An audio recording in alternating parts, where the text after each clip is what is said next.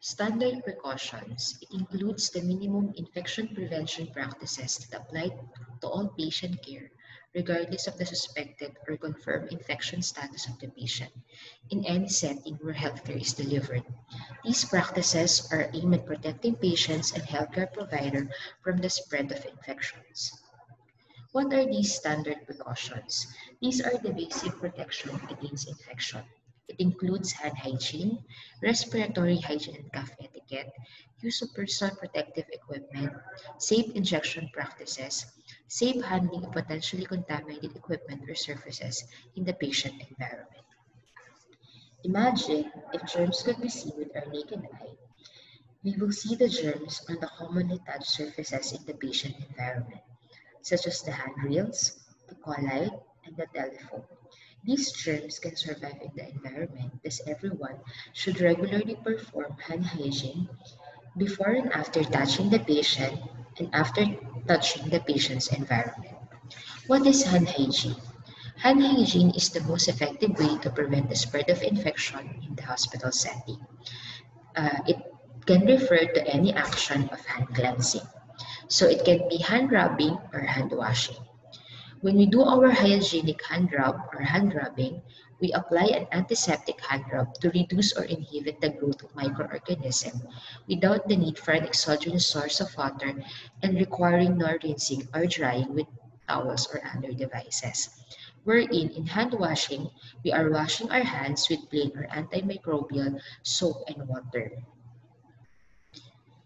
So when do we do hand rubbing or hand washing? Hand rubbing is the preferred means for routine antisepsis.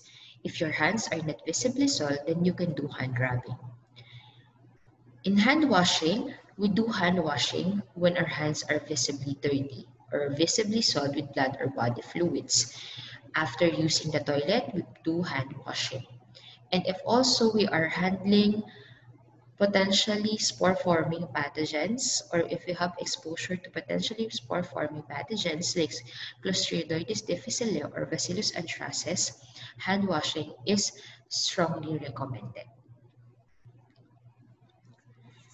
Patient-to-patient transmissions on pathogens via healthcare worker hands requires these 5 sequential steps. We assume that all our patients and their surroundings are infectious. So if you touch your patients or their environment, germs will be transferred to your hands. The germs can survive on your hands, and if you fail to perform hand hygiene and you touch another patient, then the germs will be transferred to that patient. Hand hygiene is important to break this germ transmission. We have 2 posters available in our hospital to guide you on the proper steps of hand rubbing and hand washing. So for hand rubbing, we have this poster, how to hand rub. So rub hands for hand hygiene. So if you have a visibly soiled hands, then you should wash your hands. The duration of the entire procedure is 20 to 30 seconds. Of course, number 1 is you have to apply a palm-full of products in a cup hands, covering all surfaces. So we have different alcohol gel available in the hospital. So we have the automatic and the pump style dispenser. And then we will perform the 6 steps of hand hygiene. Number 1 is you have to rub your hands palm to palm, then right palm over left dorsum with interlaced fingers and vice versa. Afterwards, palm to palm with fingers interlaced, and then back of fingers to opposing palm with fingers interlocked. After that, you have to do rotational rubbing of left thumb, claps in right palm, and vice versa. And then the last step is rotational rubbing backwards and forwards with clasped fingers of right hand in left palm and vice versa. And then once dry, your hands are now safe. For hand washing, the difference is we are using soap and water, and the duration of the entire procedure is 40 to 60 seconds. Okay, number 1 is you have to wet your hands with water. Apply enough soap to cover all surfaces. And then proceed to the 6 steps of hand hygiene. Rub hands palm to palm, right palm over left dorsum with interlaced fingers and vice versa, palm to palm with fingers interlaced, back of fingers to opposing palm with fingers interlock, rotational rubbing of left thumb clasped in right palm and vice versa, rotational rubbing backwards and forwards where clasp finger of right hand in left palm and vice versa. And then afterwards, you have to rinse hands with water. Dry hands thoroughly with a single-use towel. And remember to use towel to turn off the faucet to avoid contamination of hands. And then now, your hands are now safe. These slides show you the commonly missed areas of our hands if we miss to perform the proper hand hygiene technique. We usually miss to clean our fingertips, in between fingers, and also our thumb. By performing the proper hand hygiene technique, we will be able to clean all the surfaces of our hands.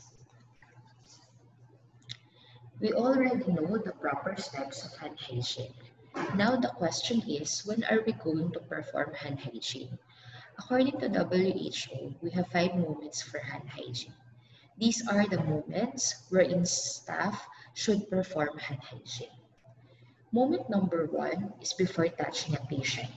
We have to perform hand hygiene for this moment for the safety of our patient. We don't want to transfer microorganisms from our hands to our patients. So we perform hand hygiene before touching our patient. Number 2 or moment number 2 is before clean or aseptic procedure. Before you do any procedure to your patient, you have to perform hand hygiene. Moment number 3 is after body fluid exposure risk. Of course, you have to protect yourself. So if you have exposure to any body fluid such as blood, urine, saliva, etc., you have to perform hand hygiene. Moment number 4 is after touching patient. So perform hand hygiene after touching your patient. Moment number 5 is after touching patient surroundings. Patient surroundings are also considered as infectious. Thus, even if you only touch the patient's environment, you have to perform hand hygiene.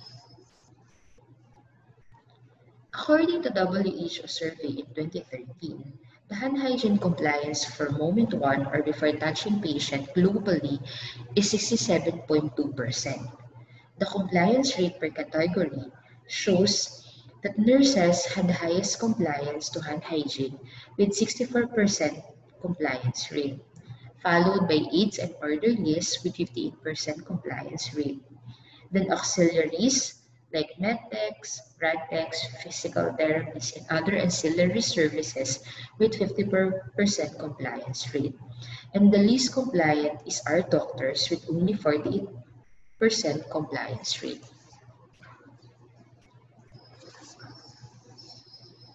How do we do monitoring of hand hygiene here in Makati Med? For Makati Med, IPC monitors compliance to hand hygiene of all MMC staff. We do direct observation for 1 hour. We monitor moment 1 or before patient contact. 60 units are monitored quarterly and 5 critical care units are monitored monthly. Surveillance findings and reports include names of healthcare workers who comply or do not comply to hand hygiene. This is the formula that we use in computing hand hygiene compliance rate of the unit. For example, we have 10 hand hygiene observation for 1 hour monitor. Out of the 10 observation, 8 perform hand hygiene and 2 miss to perform hand hygiene. Then you have to the numerator in this observation is 8 and the denominator is 10 times 100, and that's the compliance rate of the unit. So the compliance rate is 8 divided by 10 times 100 is 80%. This graph shows the overall hand hygiene compliance from 2018 to second quarter of 2020. MMC hand hygiene compliance rate are above the 67.2% compliance rate of WHO. In 2019, our average hand hygiene compliance is 93%. For first quarter of 2020, there is a decrease in hand hygiene compliance with only 80% compliance rate. Please take note that not all units were monitored due to lockdown and closure of outpatient centers and some inpatient units due to COVID-19.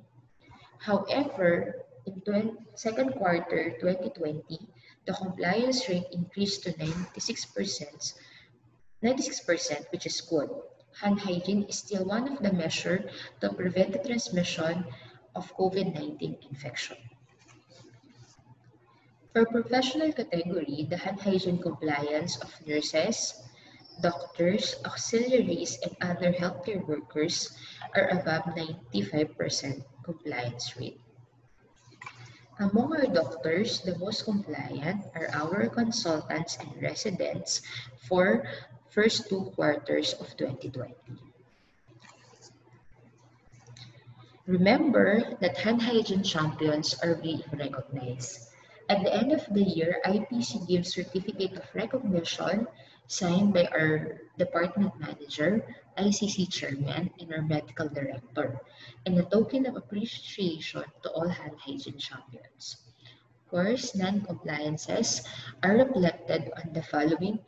For employees, it is reflected on the performance appraisal, and for doctors, it is reflected on the annual evaluation. These are an example of posters created by different units to strengthen hand hygiene practices hospital-wide. This is a reminder that if you are handling patient infected with C. difficile, you should perform hand washing using soap and water, since according to studies, alcohol is not effective against C. difficile spores. Another reminder, gloves do not replace the need for hand hygiene. Hand hygiene should be performed before wearing and after removing gloves. If you are assigned in the COVID areas, you have to perform hand hygiene on gloved hands. Personal hygiene. Healthcare workers can be a source of infection. Staff working in patient care areas should observe the following. For the hand and nails, always perform hand hygiene. Wash hands with soap and water if hands are visibly soiled or if in contact with patients infected with C. difficile. Keep the natural hair nails short. Do not wear nail polish, artificial fingernails, or nail extenders. For the hair, you have to keep your hair neat and clean. Hair must be short, tied back, secured away from the face and off the collar. Beard and mustache must be kept trimmed short and clean. For the jewelry, do not wear rings, bracelets, and other jewelry during patient care. Wear a fob watch or a wristwatch that can be easily disinfected. For footwear, all footwear should have closed toes and backs and non-skid soles. Shoes must be tidy. It must be made of material that is easy to clean. For our clothing like medical coats, scrub suits, surgical attire, and uniform, of course, you have to wear clean clothing daily. Clothing soiled with blood or body fluid must be changed immediately. Avoid direct contact of medical coats sleeve with patient or patient's environment.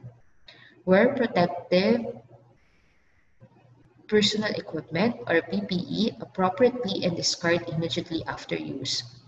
Do not use lanyards when performing patient cares. Wearing of stethoscope around the neck is discouraged. Remove unnecessary items such as stuffed toys or ID bands attached to stethoscope. Use of fanny pack belts during patient care is also discouraged.